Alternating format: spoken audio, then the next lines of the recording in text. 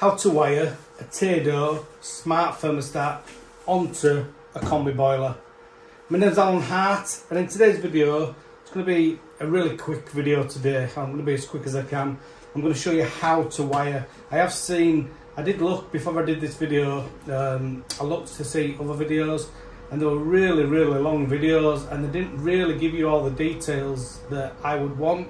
So what I'm going to do, I'm going to open the box just quickly, we'll open the control up, and then I'm going to wire it up onto this Combi boiler. I'll show you all the connections where I've connected it on, and I'll give you some tips on where the wires go in the boiler as well, and also where the wires will go on the thermostat. So yeah, let's get on with this video.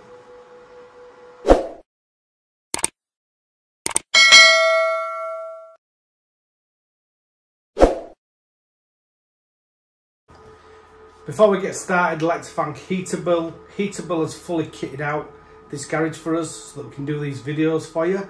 They've also sent us the Tado thermostat again so we can do this video for you. So if you are looking for a new boiler, please have a look on their website, and they do a fixed price install, so you can look at that and see if there's a boiler there for you. What I'm going to do on this video, I'm going to do the wiring side of it first, because I think that that's what most people will want to know. And then at the end we'll look at the app and stuff like that. But as I say, I'll do the wiring side of it first. Now it does come with some very good installation instructions, so what we'll do, I'll zoom into some of these as we're doing it so that you know which one we're looking on. And on a Combi boiler, it couldn't be simpler really, to be honest, but we'll go through that. One thing to point out as well, on a Combi boiler or on a gas boiler, you must be gas safe registered, competent to do so if you're going to be working on a boiler, and then it would need testing afterwards. On this particular boiler, it has a seal round, so you're going into where the combustion chamber is, so ideally you would be checking this afterwards.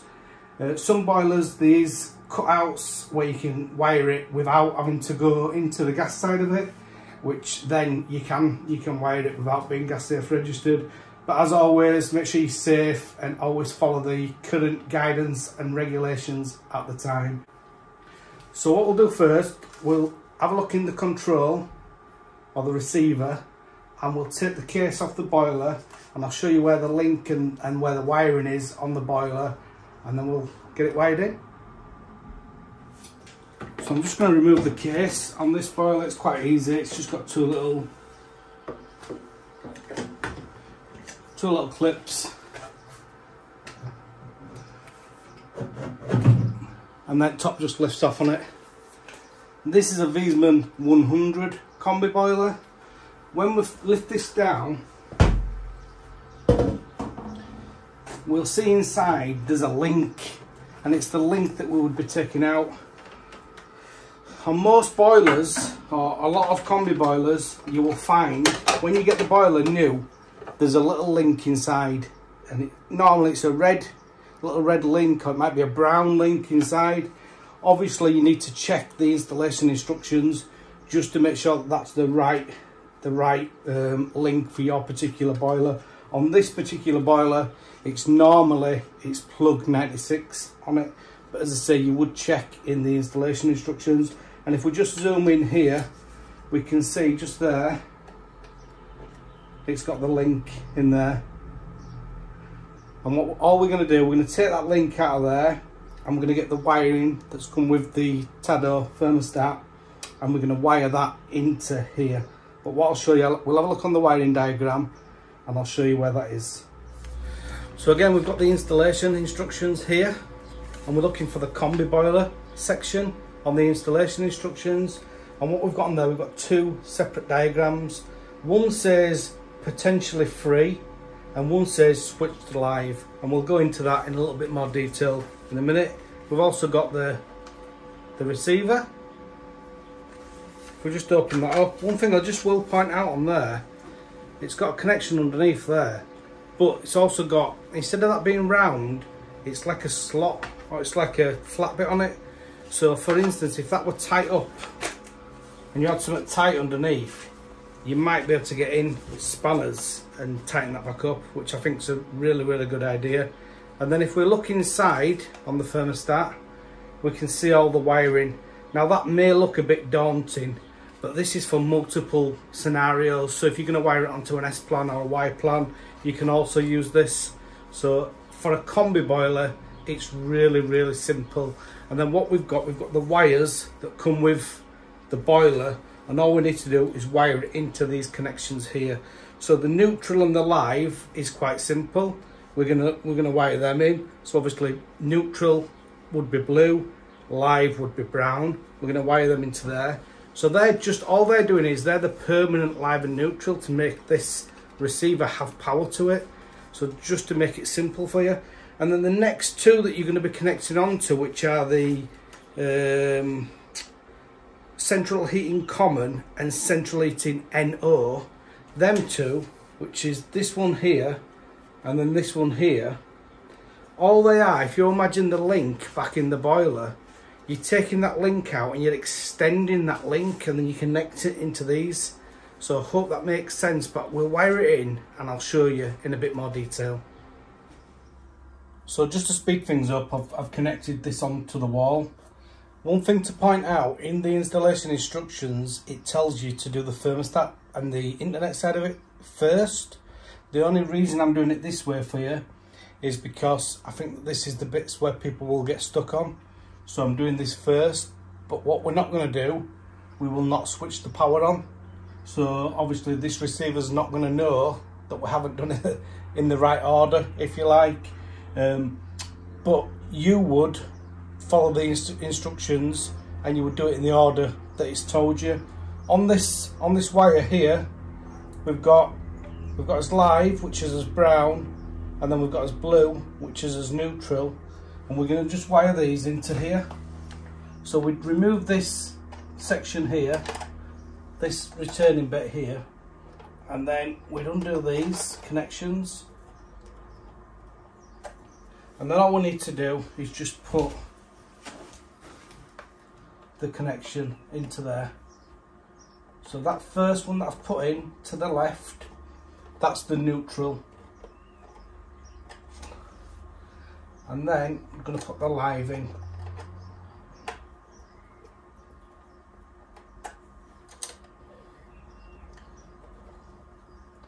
And again, we'll just make sure. One thing I'll say to you is, always make sure these are tight. I actually seen a job recently where the neutral hadn't been tightened in, and although it was working, it started to set on fire and it started to melt the connection. So it's really important that you do things correctly. And then what we need to do is these two wires here, so these are going to be our link at the boiler, and all we're going to do is connect them into here. So we're just extending, this will go into the boiler, and we're just extending the link. So if we put one of them into central heating common, and as I say, tighten that up again, and then we'll put the other one into central heating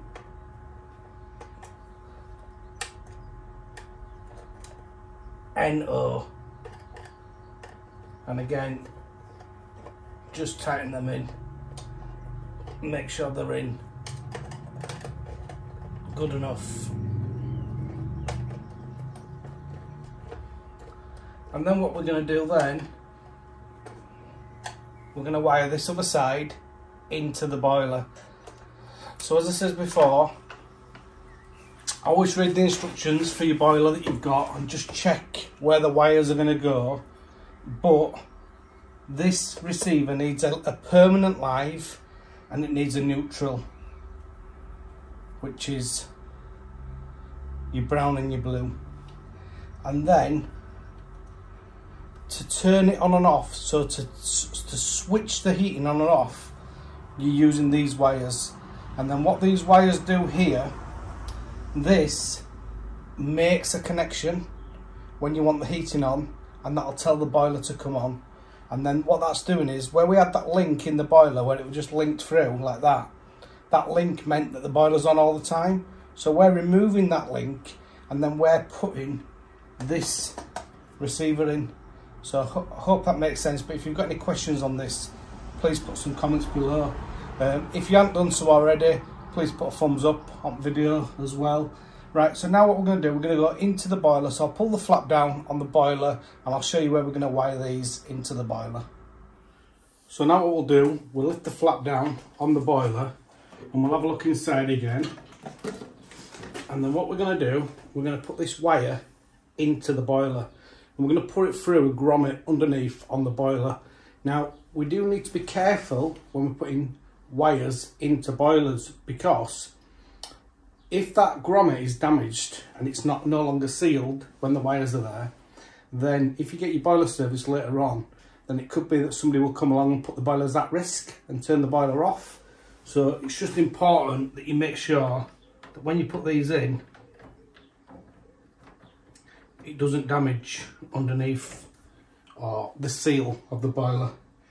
And then all we're going to do, we're just going to pull this in, and then on this boiler it's actually really good because it's got a little plug here, and this plug we can wire just normal external live and neutral to it. So the live and neutral on here, the blue and the brown, what we'll do, we'll just wire that onto that plug and then that'll go back there. And then the black and the grey, we're going to wire that to the other plug.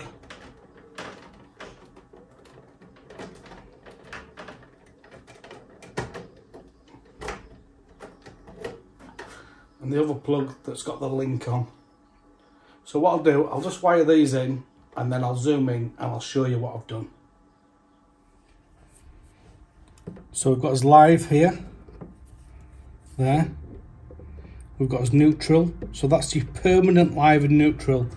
And this boiler, because this boiler's got a connection that you can use, it may be that you get some Wagos in the pack. It may be you need to connect these wires to the live and neutral coming into the boiler, or you might have to find another way of getting the live and neutral.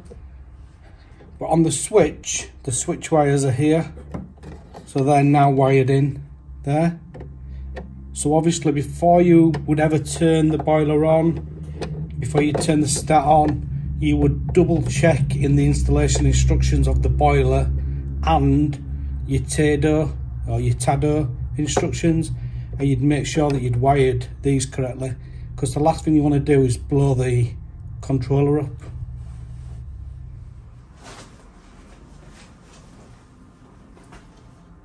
Or to be honest, worse still, blow the boiler up. You wouldn't want to blow the board up in the boiler.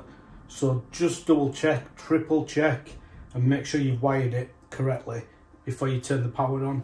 And then if we go back over to this controller here, and on the receiver we can see we've got us neutral, we've got us live, we've got the central heating common, and then we've got us central heating NO, which is there. And we've also put the wire in and we've put this cover on here so that this wire doesn't get pulled out.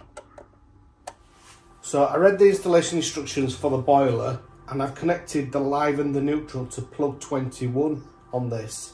So what I thought I'd do, I thought I'd double check that with Wiesmann, and Wiesmann said it's a non-function connection. So even though in the instructions it looks like it's a live and a neutral, I've double checked and Wiesmann said it's not, and I can't use that connection. But it's always worth checking. Never guess, always find out, because you don't want to damage your boiler or blow the boiler up. So what I've done is instead, I've took my live and neutral out of the lead that comes in, and I've just put some Wagos in there. So if we have a look there on the live, connected the live wire in, and then on the neutral, I've connected the neutral wire in. So as I say, always just double check. So that's all the wiring side of it done now. That's the main thing I wanted to show you really in this video. But what we're going to do now, we're going to go to step 1, and this is how you would do it. So I'm just going to put the cover back on here. So this is the way you would do it. You would follow the installation instructions and you would do step 1. The reason I've done this bit first is because this is the bit that I feel that people get confused with. I think this is really easy, really easy. You've only really got to worry about 2 wires.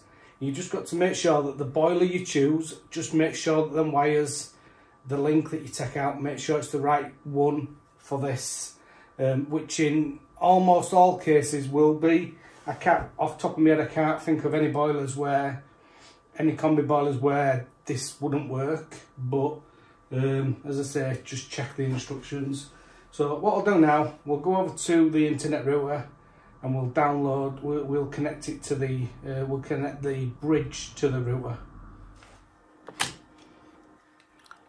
So with this you get a plug and you get a couple of cables. So I'm just going to plug that in. I've plugged these in already.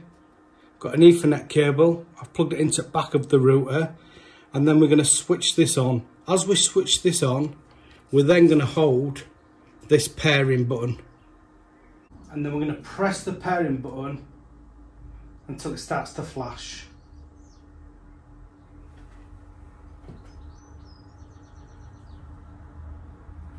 And then we can see the pairing buttons flashing there. And when that's flashing, we go to its thermostat, and on its thermostat we just pull the tab out for the batteries, and then we've just got your batteries in the back of there. Close that back over, and then you're going to click on the button to pair it, which is just on the front. So you're just going to press that and hold that, and then you see, once this link goes together, we'll know that it's paired.